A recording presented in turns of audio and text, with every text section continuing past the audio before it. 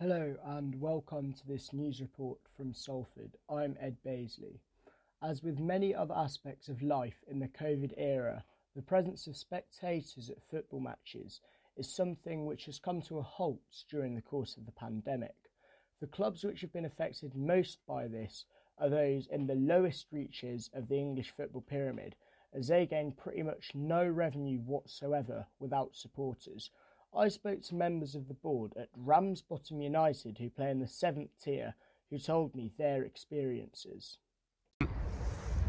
Many clubs in the lower reaches of the English football pyramid live and die by their gate receipts. Ramsbottom United, situated near Bury, are no exception to this, and this season is the second in a row which has been cut short due to the pandemic and consequent lack of spectators, which is a disappointment for fans and those involved with the club alike. So, Tony, what does Ramsbottom United mean to you as a club in the community? Oh, absolutely love the place, Ed. It's a great little club, great atmosphere, lovely camaraderie with everybody.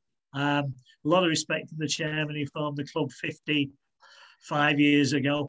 So, Richard, when, if you can remember, was the last time that Ramsbottom United played a match in front of supporters?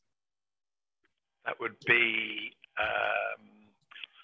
we had to curtail the previous season, which was the 14th of March, which was the Marine game.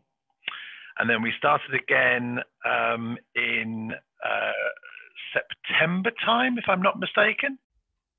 Thank you for watching this report.